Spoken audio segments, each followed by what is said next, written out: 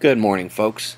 This animation shows surface temperature changes. The accompanying article has lots of details. North America was rocking yesterday. A 6-pointer was the largest quake, but we also had strong quakes along the subduction zone, even creeping up into Baja. Moderate quake offshore as well.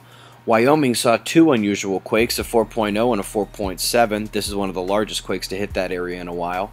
The Vancouver Island quakes continued, and we even had a 3.9 up in Ontario. You lost up there, little guy?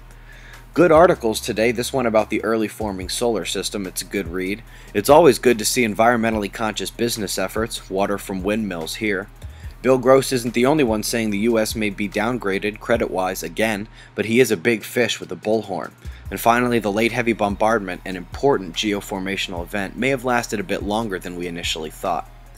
Let's have a look at the primary active region on the Sun. It is in the southern solar disk.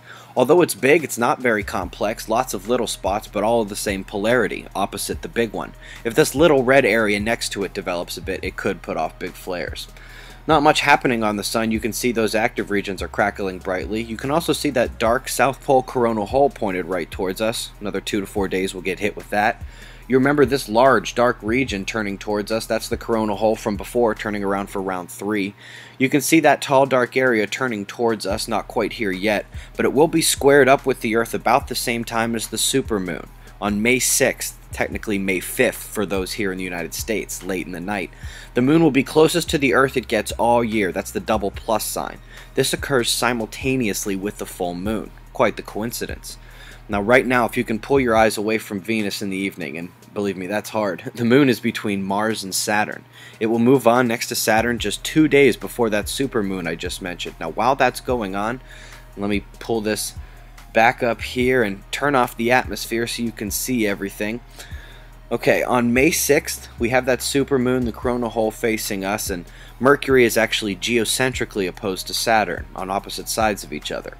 In the next few days after that, we see Jupiter creeping in for a solar conjunction. So why do you care about this stuff? Well, you might know that we watch the planets to tell us when the next big quakes might occur. And you might remember these charts as well. Now, I've selected 2 of the 16 8-magnitude quakes that have happened since 2001. You can see a few similarities here in planetary geometry, but let's pull up what we just looked at. What's going to be happening in the coming days in early May. You can see it matches and it even incorporates some of the geometries that are missing from the other dates. Kind of puts it all together with Mercury and Saturn opposition being the lone difference there. Remember folks, these circumstances don't mean a quake is coming, but this is a heck of a lineup. It's just some of the circumstances we've noticed as being present when these big tremors take place. Let's keep an eye on all of this as it's coming, folks. That's the news. Be safe.